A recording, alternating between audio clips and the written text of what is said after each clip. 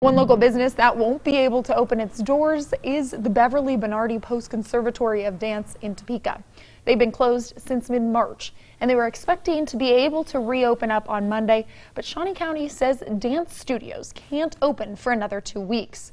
Bernardi Post says she hopes they reconsider and lets them hold some private lessons. With space upon space upon space of 5,000 square feet, where social distancing isn't just 6 feet here, and taking all the other safety health precautions, I hope we will be able to dance. Bernardi Post does say she's been able to stay in touch with her dancers virtually, but it's just not the same.